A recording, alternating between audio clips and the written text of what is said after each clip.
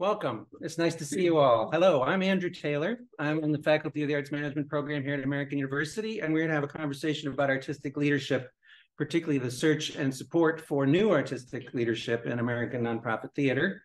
And as we begin all things, I want to make sure we acknowledge, I'm going to do this myself because it's right here, that we are located on the territories of the Piscataway, Powhatan, and Nanticoke peoples.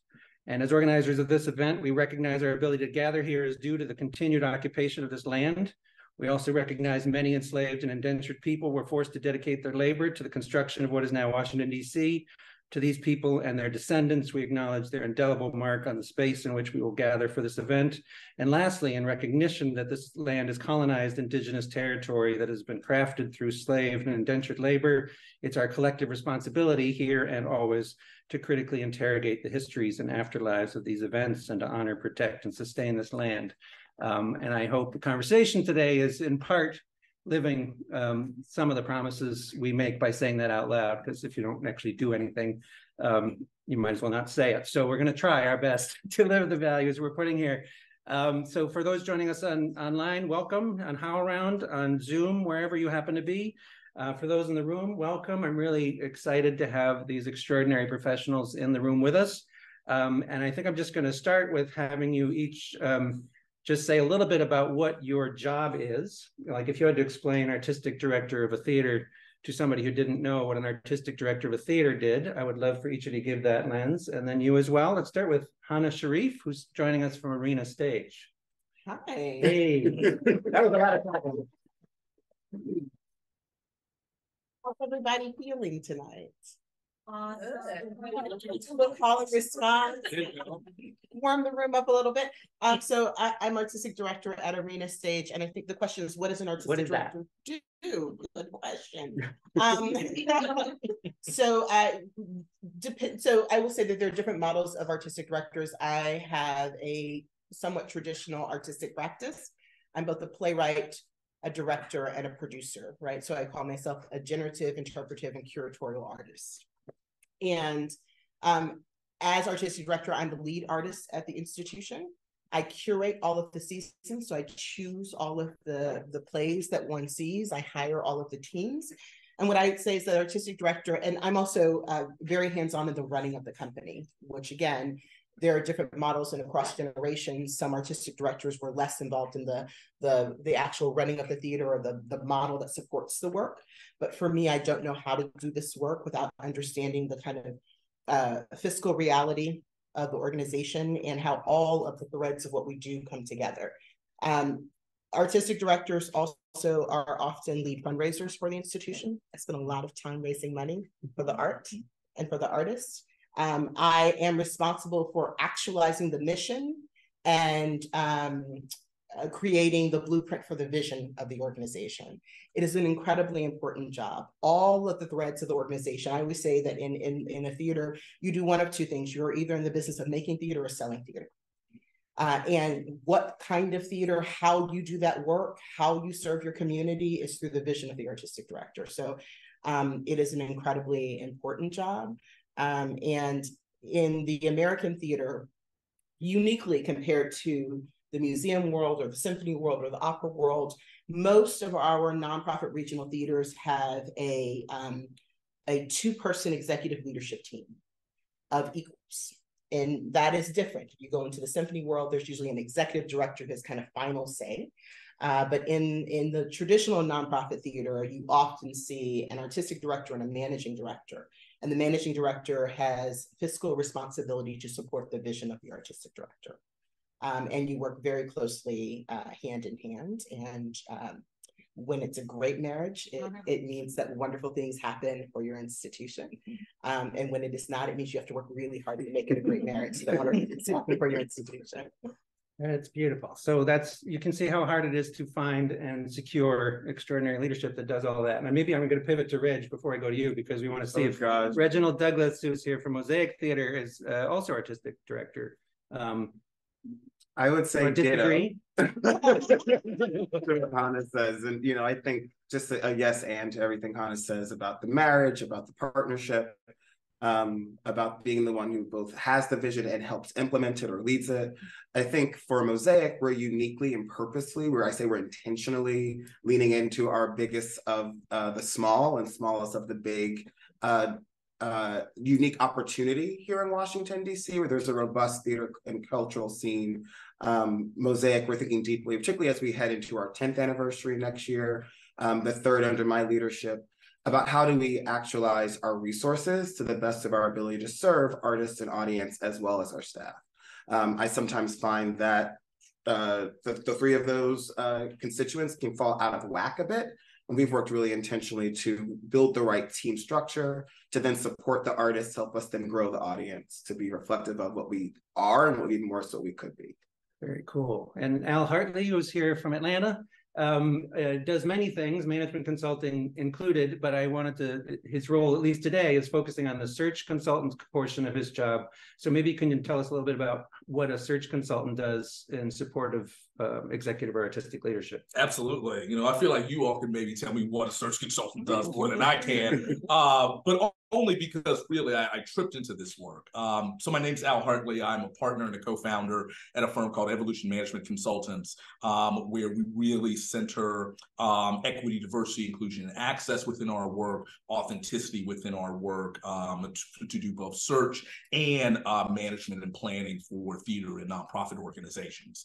But specifically with search, especially how both Hana and Reginald have described the artistic director role. So much of my journey is working to find folks within the field who want to occupy these positions of artistic director or executive director. So usually whenever someone like a Hana leaves or like Reginald leaves their post of an executive leadership position, often boards will hire or will form a search committee that is tasked with finding the next artistic leader or the next executive leader. And in order to do that and facilitate that process, some search committees choose to do it completely on their own in terms of actually putting out a job description, finding candidates and interviewing them, ultimately making a recommendation to the board for who to hire. Rather than some organizations doing that themselves, they choose to hire a search consultant to say, you're really the party and so to speak, the expert in terms of this role in finding who are the players or who are the people that are interested in this kind of job, identifying the skill sets and the needs within the organization around leadership and what is needed out of a leader. And then being able to design what I less call a search, but a journey. I think that each, in my own artistic way, each leadership search is a kind of journey for a question that an organization is asking itself in this moment. So my job is to design that journey. What are the questions that are obvious to think about? And then frankly, what are the questions that are not being asked and thought about? And how do you put that at the forefront? Beautiful. So, okay. So we have someone who tends to represent the sort of board or the search committee. And then we have two people, one very recently in their new position, one been there for a little bit. And that's our exploration today, is thinking about, well, how does this process either facilitate or not facilitate the availability of these leadership roles for a diverse set of voices and perspectives? Because if you look over the history of professional nonprofit theater, you don't see a lot of diversity at the top level, and we're just starting to see that now. So I love the idea of a journey. I was going to frame it in a little bit more maybe awkward way, because I'm not as elegant, is sort of is essentially the 4 steps of a problem solving. Like, let's say your artistic director is leaving or has left. You as a governing board are responsible for the health and vitality of the organization. You have a problem, right? And maybe it's opportunity. So it's not always a problem. You guys are not solving a problem, but let's frame it that way, just so we can use sort of the problem solving steps and think about each of them, and try and pace ourselves to see if we can make it through. But essentially, first you have to define the problem you have and formulate what exactly it is you're facing. So we'll think of that in the search as about, well, what does the job description look like? What is the kind of the ways we're thinking about? What does our next leader need to know or do or have capacity to do? Who are we, and how can our leader reflect and amplify that? The second is you have to generate alternatives, right? So we've shaped a job search idea. we have to find candidates in the world. How do we look? How do we draw a circle that includes people that might not have otherwise shown up in traditional or conventional lists? The third is the decision making, right? So now we've got it down to a short list. We need to actually talk to these people, make a decision about which of these candidates that are our finalists are the ones that fit, and how are they going to know us? And finally, we have to implement and adapt. And so let's make the choice. We've hired somebody, they've agreed to join us. They're now in the organization. Now we have to see what happened. And each of those, to me, that translates also into the onboarding and support of a new artistic leader, and the way they either are able to manifest the change that everybody talked about during the process, or they are not able to manifest the change because the organization wasn't actually ready to change. So that's the way I want to talk about this, if that makes sense. And again, it's not problem and solution, but I find it's a frame. So let's think about first, and again, from the search consultant and from your own experience in the search process, the problem formulation. So how good are nonprofit professional theater boards at describing what they need in artistic leadership? Is that something that's good? It does. I just have my spirits on. I think problem is not a useful noun here. I think opportunity is far more useful. Great. Because I wouldn't be attracted to, and I don't think many candidates would be attracted to, hi, come fix us. Or hi, there's a problem, will you be the savior? And you can suss that out pretty quickly, I think, in a conversation, particularly when you get deeper into the search process. And so I've been drawn to searches and ultimately drawn to the position at Mosaic, where there is a spirit of opportunity in the room. So yes, there may be some real problems, or the opportunity arises because of past problems. But I think, especially on the artistic leadership position, that it's important that that board or that candidate or that staff or that search committee, but that the people, the constituents at play are looking for more than answers to the problems that have existed, and are actually excited about what could become from a new leader. And I think that spirit of a search is very important. That's great. So I just want to offer that from personal experience, and as we look at people who I fully accept the revision. Now we're talking about opportunity description and formulation, and there may also be problems in the mix that need to be engaged, but let's lead with opportunity and new potential. Can I also give context before we dive in? I know this is not the starting point, but I think it's really important. So part of it is to understand that we are fields in evolution, right? And the last 5 years in particular, I would say 5 to 10 years, has been, for our field, warp speed evolution. So 20 years ago, there were basically 2 search firms that did 95% of the searches in the American theater. So there were only 2 firms. So if a job came open 20 to 30 years ago, a theater board would call the 2 search firms and would get an RFP and figure out which of the 2 they were going to go with. The other thing about the search experience 2 decades ago, 3 decades ago, certainly it was this way 20 years ago, I can speak personally to it, is that the search firms were also somewhat hidden. So you didn't know until you were the right pedigree and they came for you, you didn't know who they were, right? So it's a little bit like these mysterious firms, right? So if you were not at a theater that had done a search and you had not been invited into a search, you didn't know who they were. And that was really interesting, because in order for that to stay secret, that meant that everyone in the American theater had to be complicit, right? So people who had been invited into the process and had been candidates were also keeping quiet about who the firms were, because that's what you were taught was supposed to happen, right?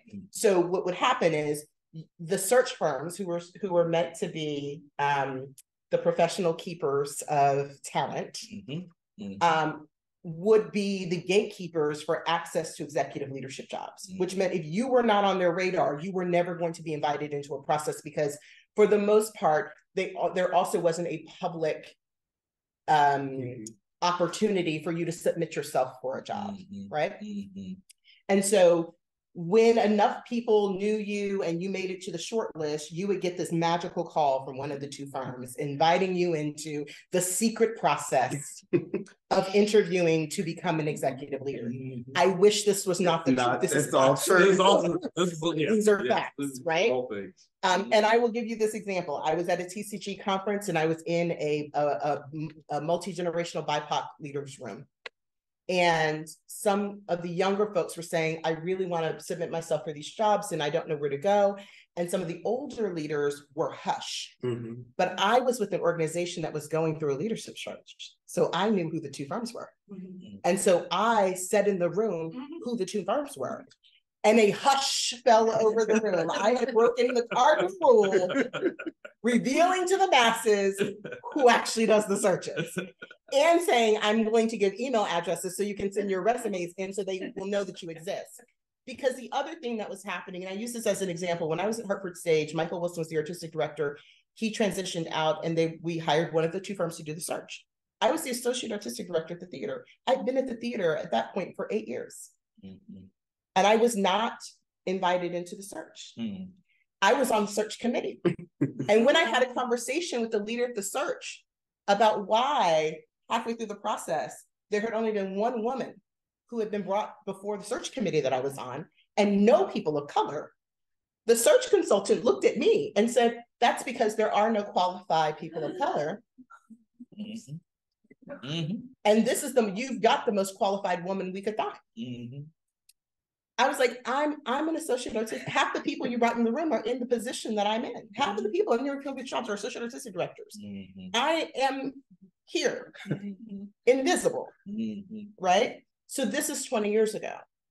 Now there was a breaking open that happened in the last 10 years, and Al, maybe, you know, in terms of like just getting us up to speed. Yeah. There are many more firms, and there has been what I would say is a medium level of access. I think most people in the past would say it's radical access, because now most jobs will post who's running their search publicly.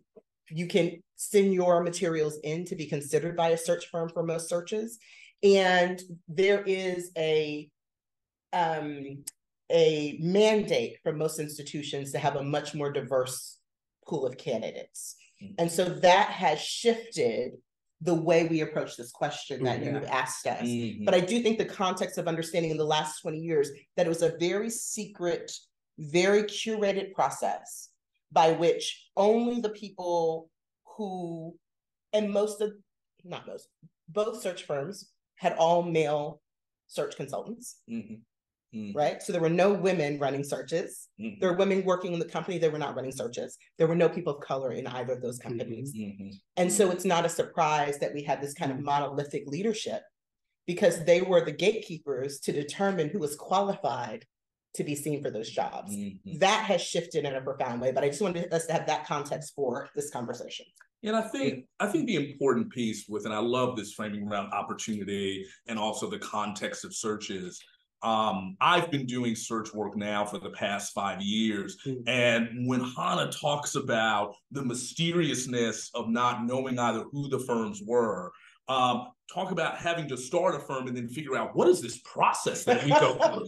You know, what is even the process of doing this? Because it sounds simple, right? You got a job opening, you do a job description, you get candidates, you know, you talk about the candidates, you interview them, you know, then you say, hey, you want this job? Yeah, maybe I do. You offer, negotiate, they come in, they're done.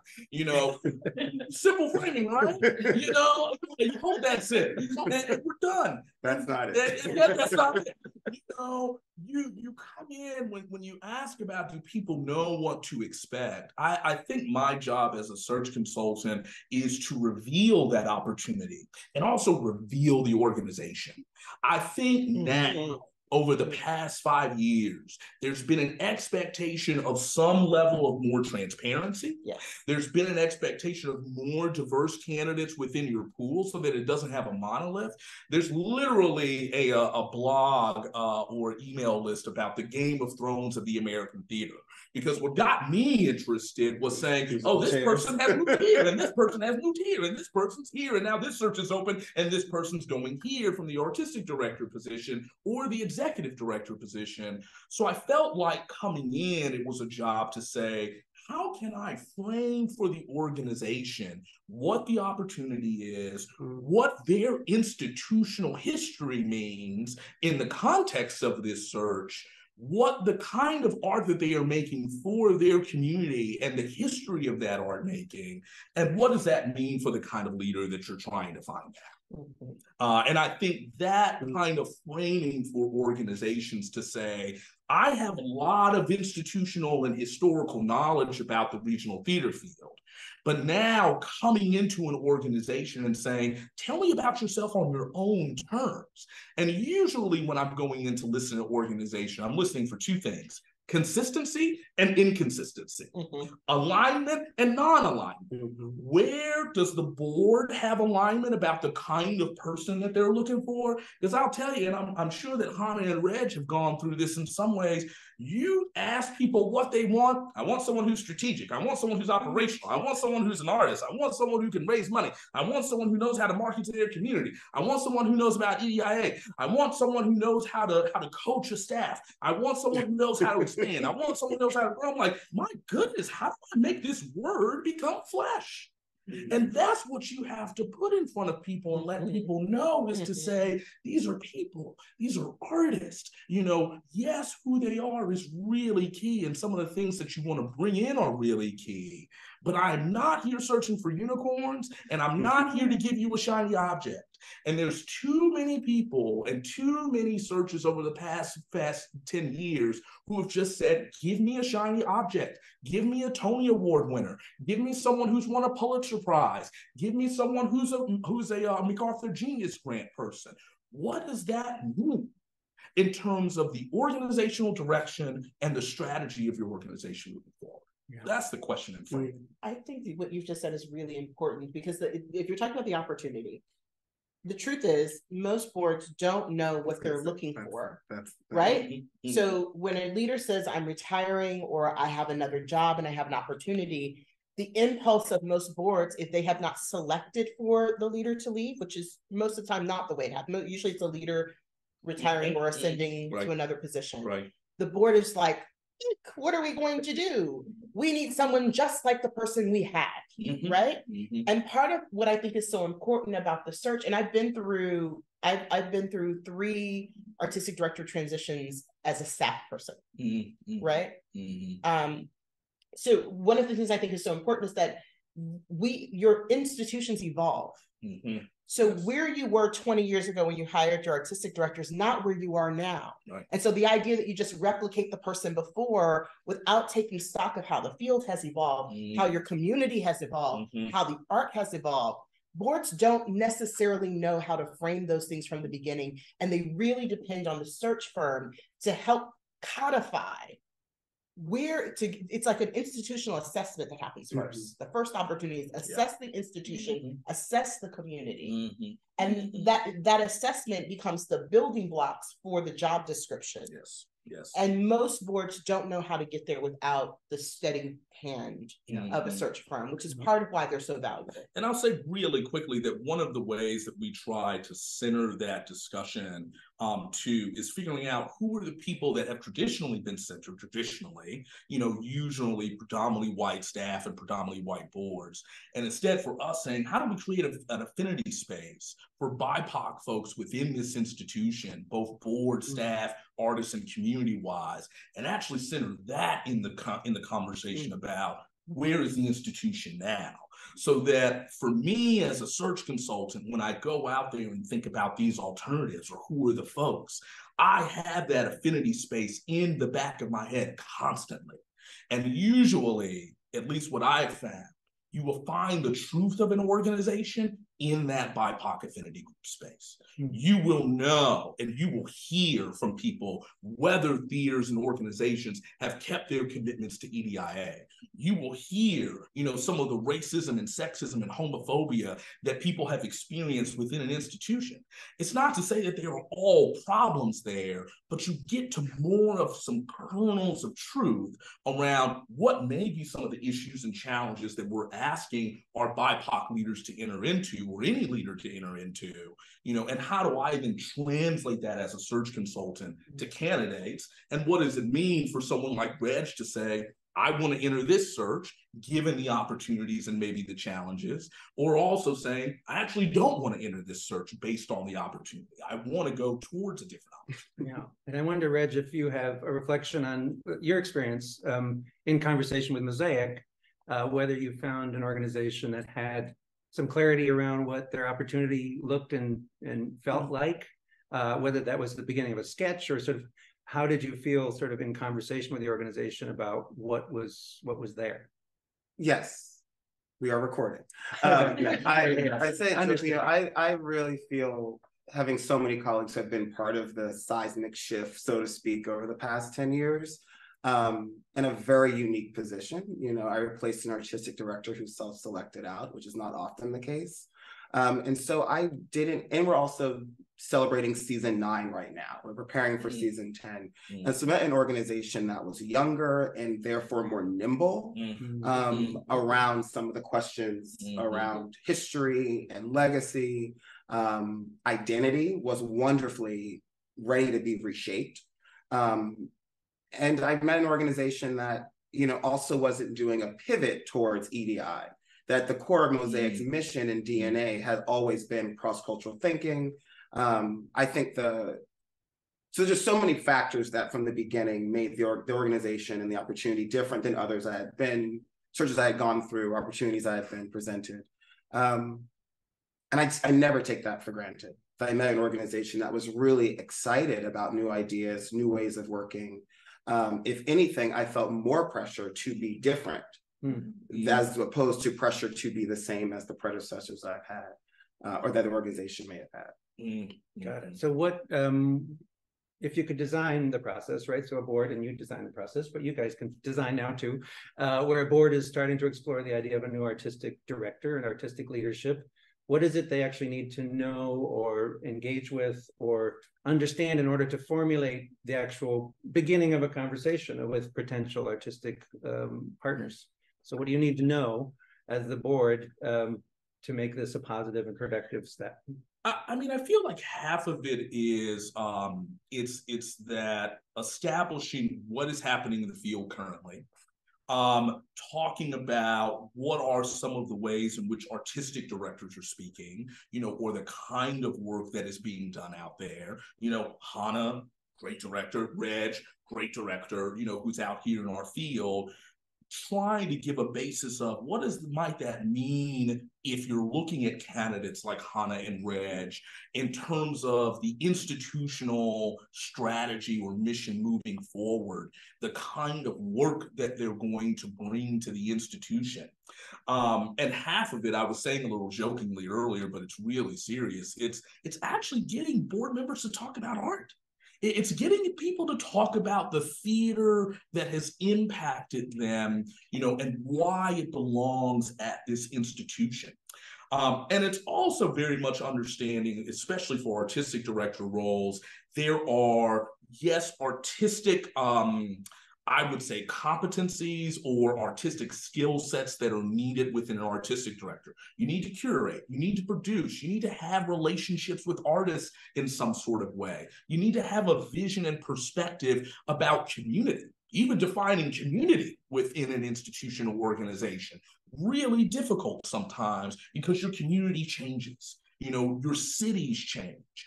And so there's a lot of basis around what are the artistic imperatives or skill sets that you're looking for, and then what's also needed organizationally as well.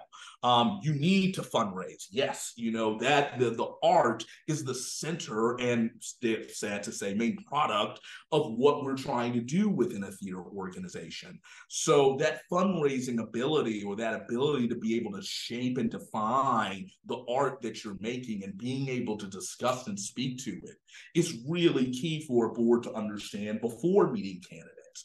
You also have to understand the job or what it means to be an artistic director.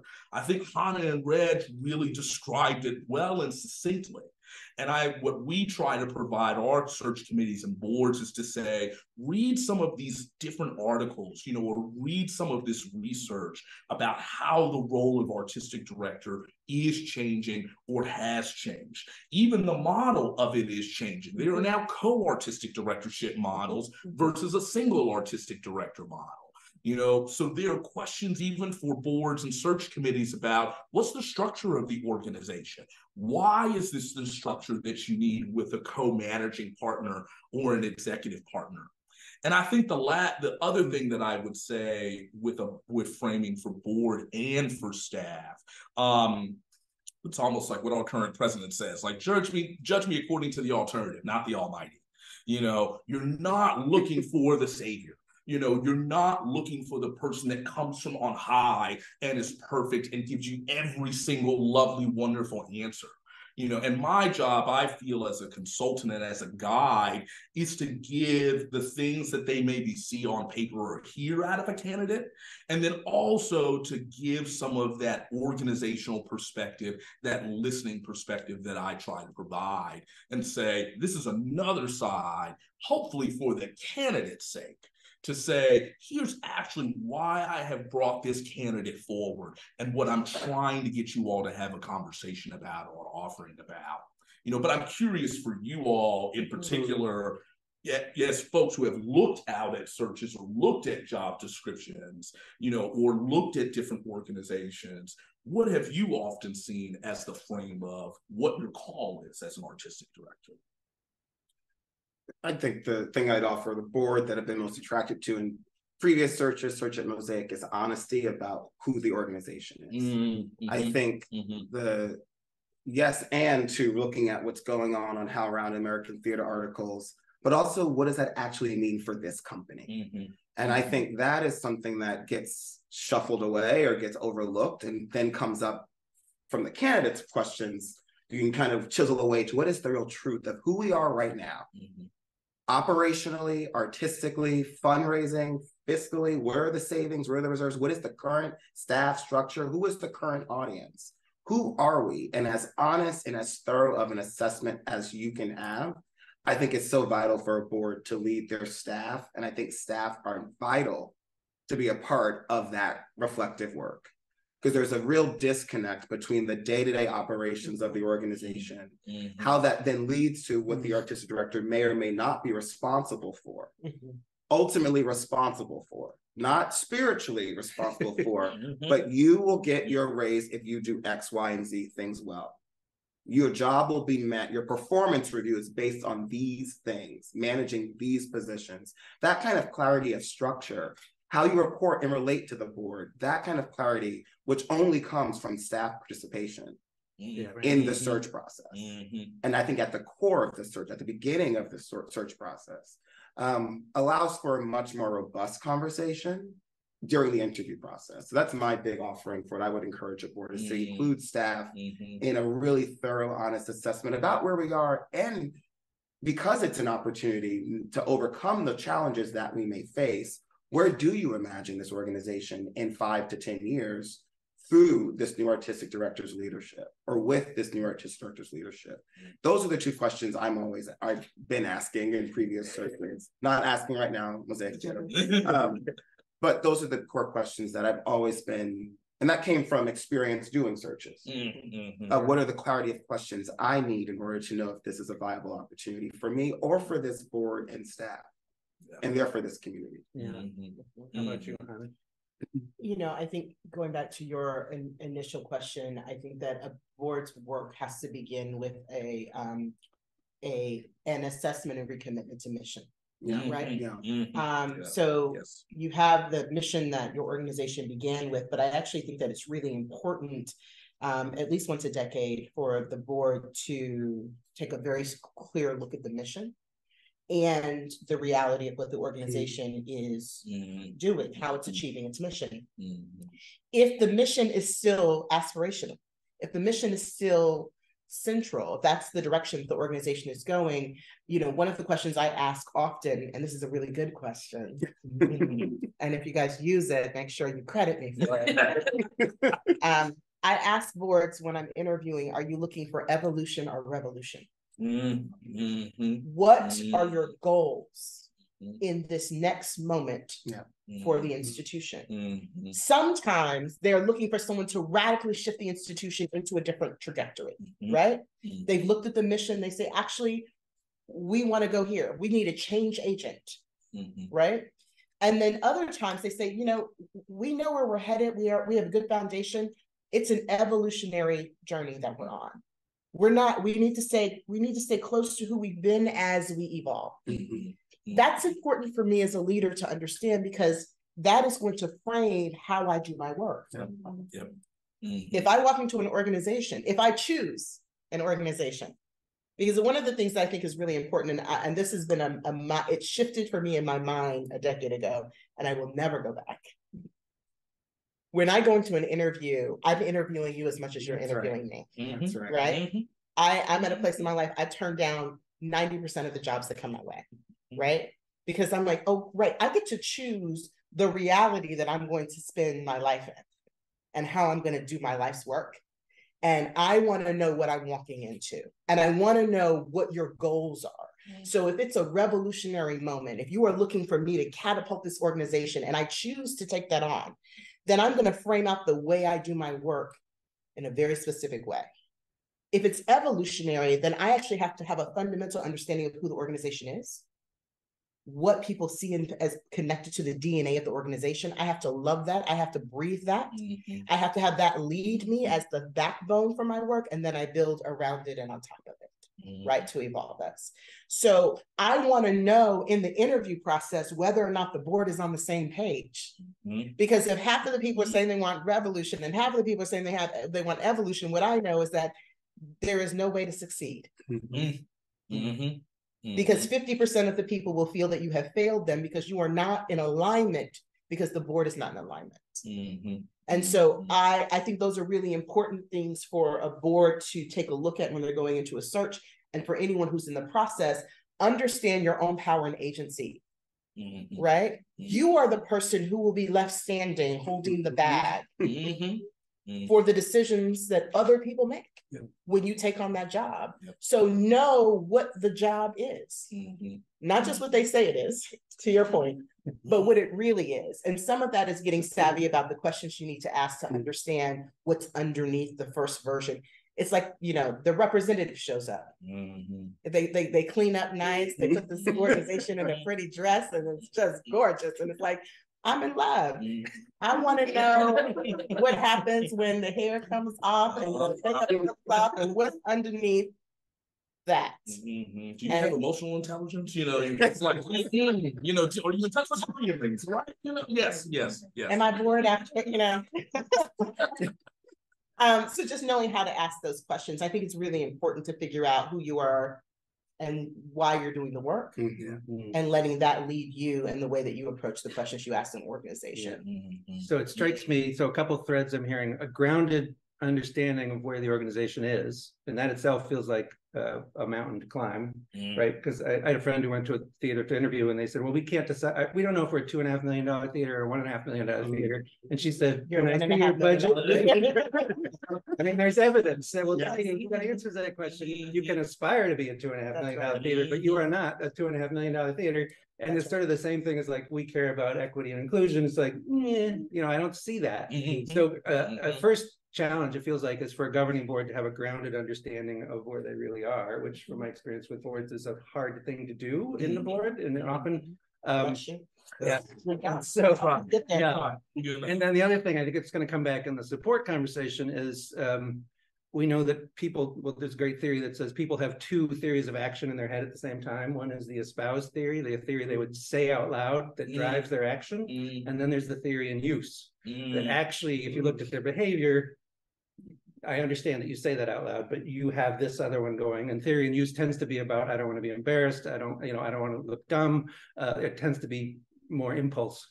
And the challenge comes up when organizations, you know, genuinely believe they have a espoused theory that is true. Like we want revolution, and then you start the revolution, and they're like, hold on a sec, we didn't need that. Right. So a grounded understanding also, and a real emotional intelligence of the board to say, you know, we think revolution, but we don't know what that feels like, and we're ready for it to feel really odd and uncomfortable, or we're not ready. So I'm hearing a couple of threads in here around how you can get ready for the work. So I'm curious then about what would sort of be the next. So let's say an organization has a pretty good understanding of where they are. And I think a follow-on question for me is, I would imagine what you want is really deep clarity, but also openness to what it might become if you're entering as an artistic leader. So super clear about who we are and what we've been and what we tend to want and what we favor and what artistic practice looks like, but also a willingness to be in conversation. And I wonder whether, I don't know if you have an opinion of this, whether governing boards have an easier idea thinking of executive leadership than artistic leadership, or whether they tend to come in the same way. Artistic leadership is executive leadership. I mean, I don't even say that. I mean, sorry, managing director as opposed to artistic, whether there is whether you've noticed an aptitude among boards or search committees for the managerial side of the work, or whether that's just, I'm making that up.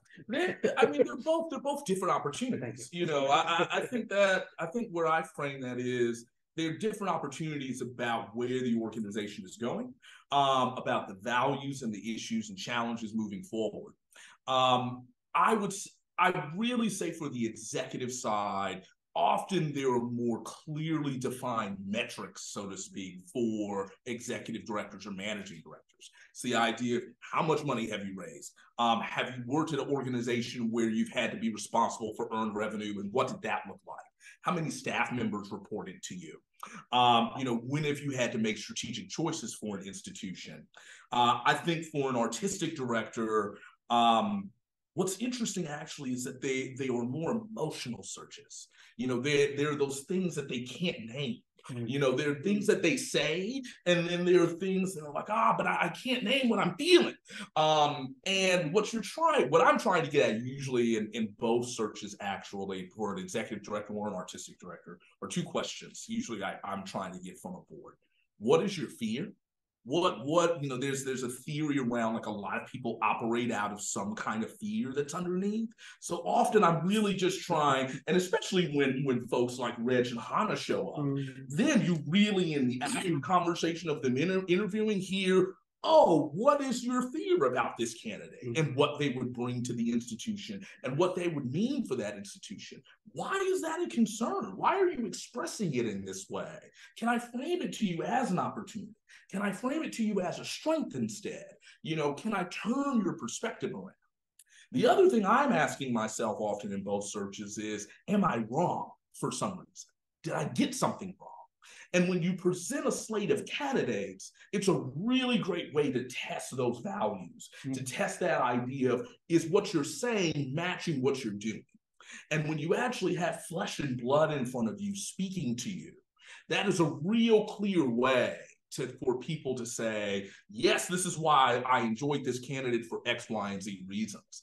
The other thing that you have to do that's important for artistic director searches in particular is being on the same page about what is required, what can be learned, and what can be developed out of a candidate. And that is often confusing. You know, they may want to hear out of Reg, for instance, he didn't say anything about raising $2 million for a fundraising initiative. And I'm like, okay, why is that important to you? You know, and they say, well, it's important that they fundraise, and our last artistic director fundraised that much. Okay, so is the number important? Is the fundraising important? Is the fact that Reg and Hana can build relationships important? What is important here about the kind of alternatives that we're presenting? So it's really a moment for me where there's a level of clarity in seeing a number of different alternatives to that organizational direction and saying, how am I wrong?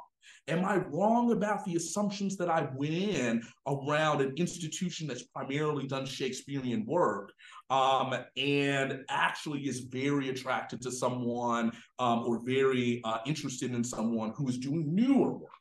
What does that mean for the institution? What might that mean for the art that's created? So that's some of the things in terms of how you frame those alternatives.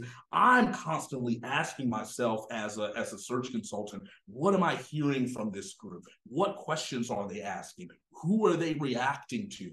Am I wrong about some assumption that has been core in this search that a candidate is showing me? And perhaps I have to push the search committee or the organization in a different direction. And I think you have to have, when you talk about openness and clarity, you have to have clarity about what the organization wants. But even I, as a search consultant, have to have a kind of jurisprudence to say, I actually might be wrong on this point. And I've got to explore that further in order to get the best and most optimal decision for the company. Yeah. So I'm curious about sort of the generation of alternatives, right? So I'm curious about the skills, abilities, background, context that you think would help sort of define the kind of leaders that could step into an artistic director position. So I know it would show up in the job, sort of the spec, but I'm curious what skills and abilities or gifts. It's such a loaded question, and I bristle-ish at the thought, because I've been through probably 6 artistic director searches prior to Mosaic, or including Mosaic. And I've answered far more questions about my administrative leadership than my artistic leadership. And I do not think that's a fluke. I do think a big part of that is ageism. I think there is a clear idea of how old leadership is, in addition to what race it looks like and what kind of pants or shoes it may wear. I think all of those things are big factors, but I will never discount the fact that I was 29 and the runner-up was really confusing to many boards.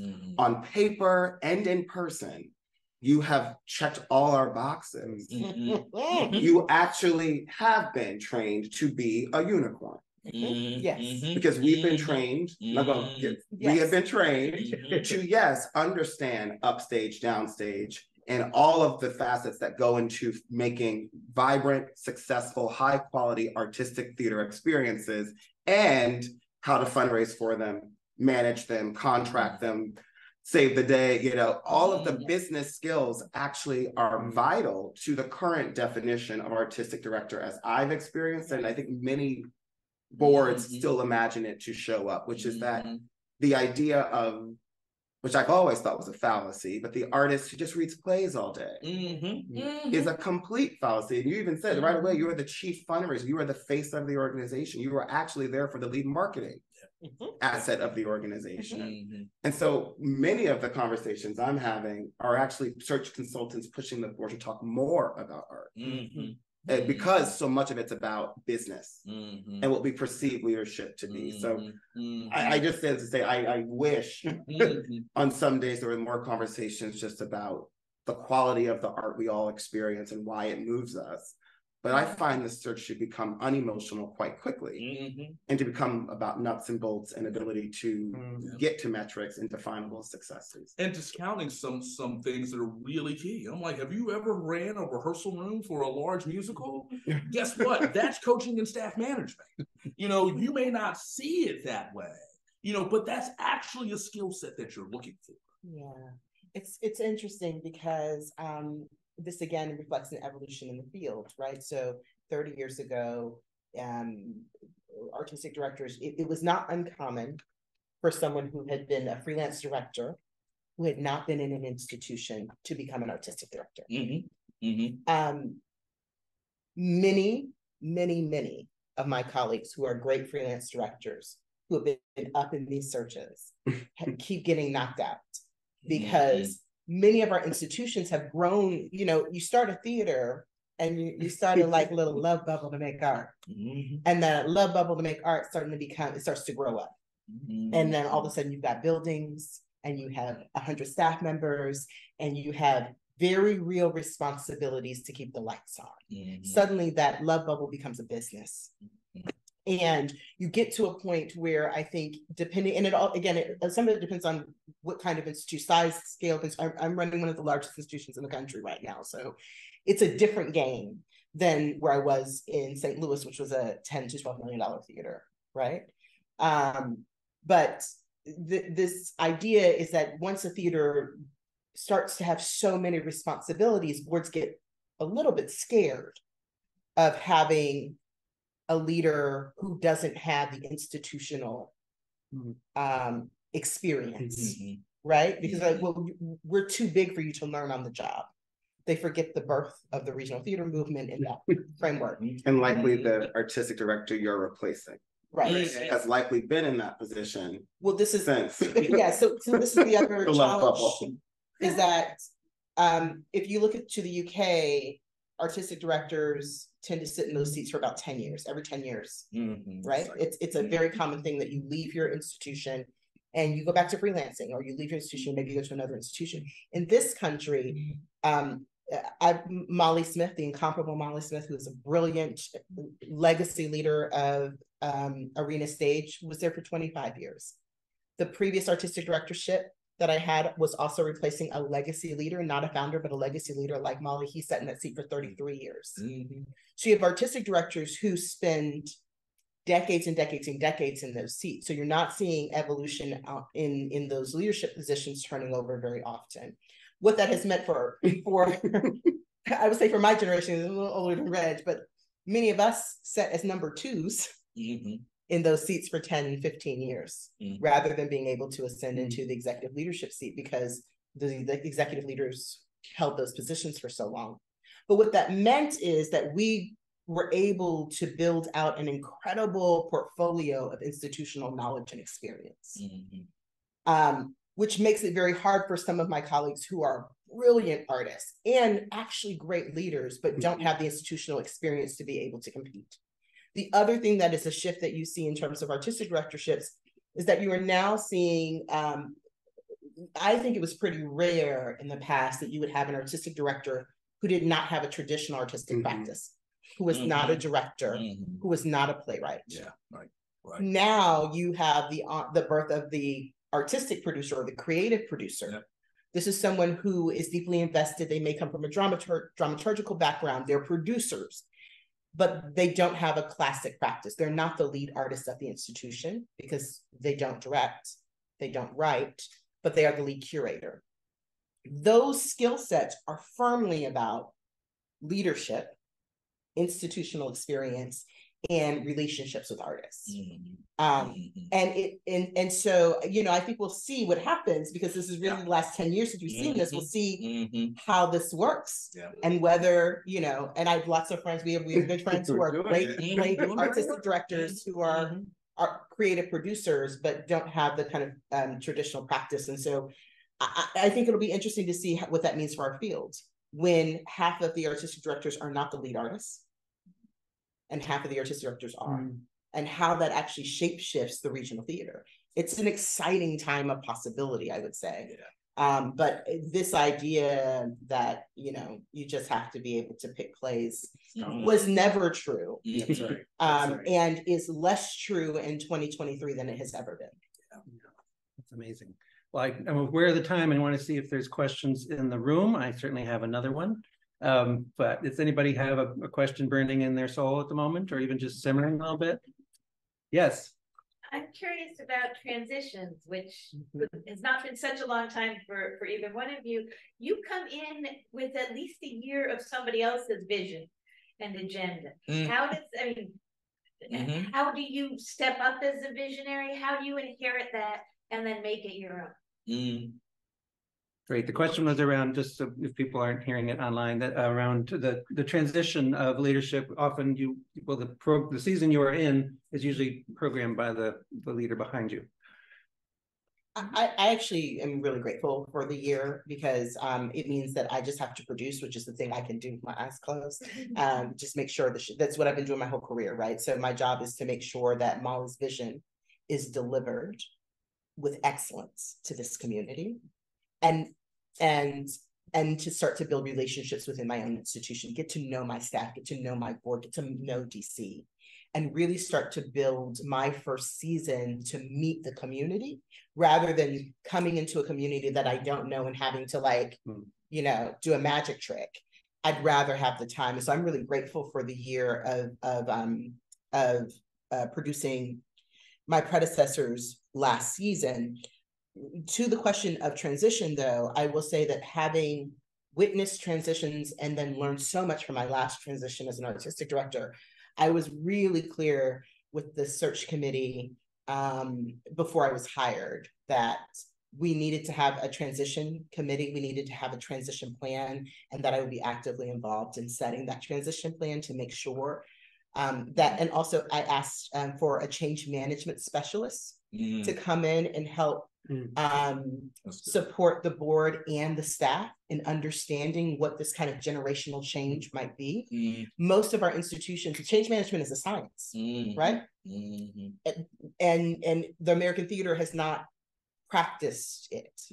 And so I felt that it was really important to level set expectations, because my experience going into my last artistic directorship is that some people thought I would change the plays, but no one thought that my presence and that my leadership would necessarily mean that we would change the way that we worked, that some of those practices would shift. There was an expectation that I would fit into a Steve Wolf size box. And there was not an understanding that I was coming in a fully realized human being of my own, right? But only because they had been living in one way for 30 years. They didn't know, everyone who worked there had only worked under that leadership model. And so I thought it was really important going into an institution like Arena, which is, you know, one of our landmark theaters in the country. Excellence is at its core. And also many people have worked there for 20 plus years. And so I wanted to make sure that we were all working with the same level of understanding that there was going to be change, there was going to be evolution, that there would be moments where it got hard, but that we would come out of it with a shared vision for how we would move forward, and to encourage people to embrace the uncertainty as we start to build together. And the board was really receptive to that. And so we've started that process. And I think it's really, really important for me working at this level to make sure that I had the pillars of support I needed to be able to do my best work. And I learned through living what those things were. I could not have walked into my first job and have known the things I know now about what I need in order to be the best artistic director I can be for an institution. How about you, Reg? Yeah, I would say, you know, the evolution revolution, I think Mosaic was, I think I could say I know, was interested in revolutionary evolution, meaning there was a real desire to keep evolving, meaning kind of stay where Mosaic has been in terms of mission. There was no question of the mission. And in fact, my 10-year start was timed with completing the strategic plan. So one of the great gifts, which I really perked up about in the interview process, was the board did not want to complete the final, you know, nuts and bolts of strategic plan or overall vision and language around it until an artistic director was in place, which is a unique, special opportunity to really level set where the next 5 to 10 years can go. And that there was excitement to do that with me was a big reason why I was ready to hit the ground running. But it also was a real clarity that we do not want to become Arena Stage in 10 years. We want to remain Mosaic, and I was quick to name that does include a budget size. Because it took some pressure off of it. We're not trying to go from 3 million to 8 to 10 to 20. Then the actual how we achieve the mission as a team under my vision and leadership, which can at times feel revolutionary, but still be contained in the box of evolution. It actually meant the job, we didn't need to do radically new things, you know, that wasn't the mandate. That was an opportunity. There was room to do radically new things.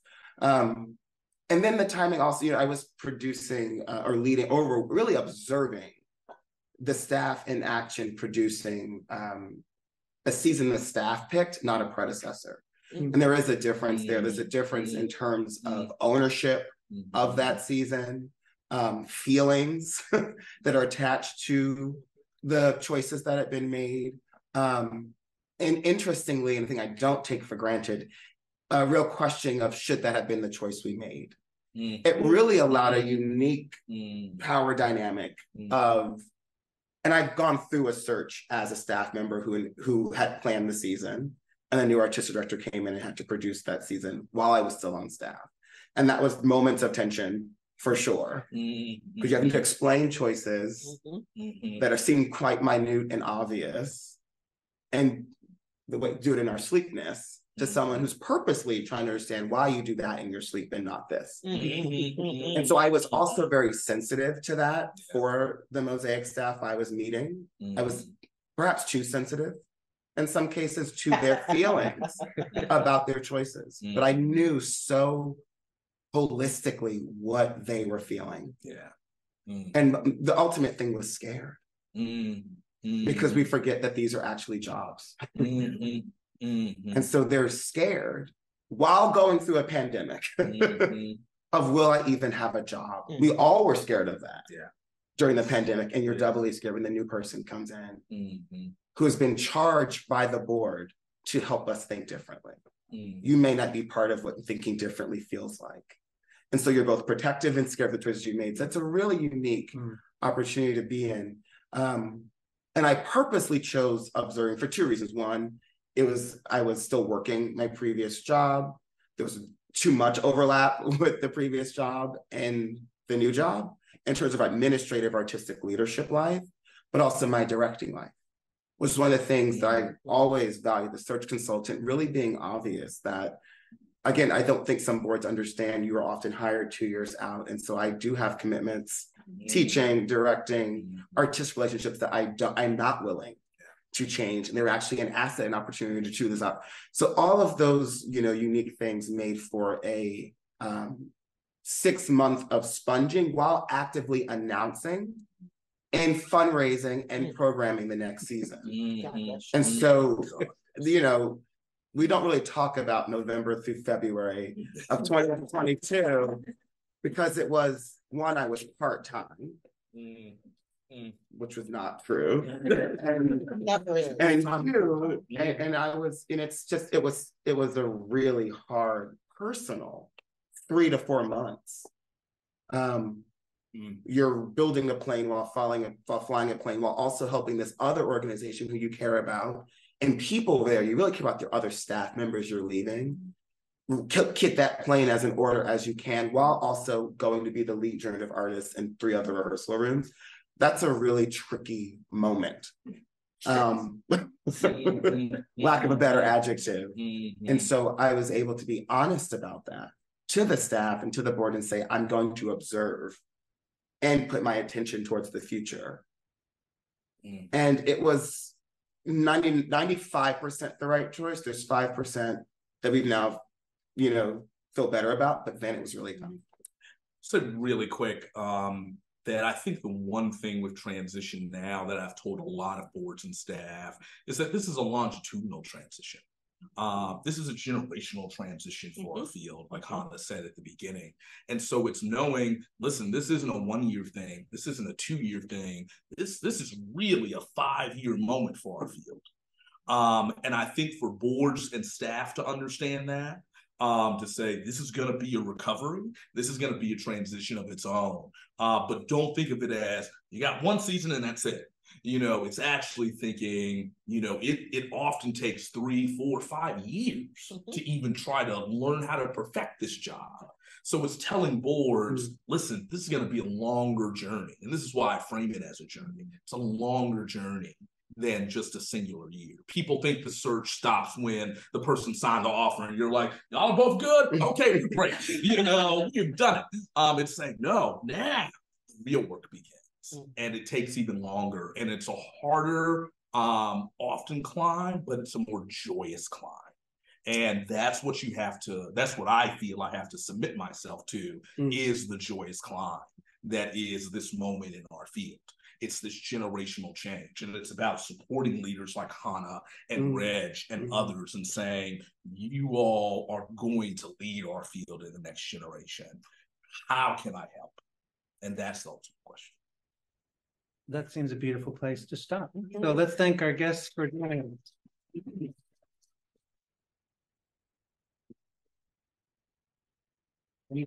Thank you, everybody online. I hope you enjoyed our multimedia thing. All right, thank you all, and have a lovely. Thank you. Thank you all online.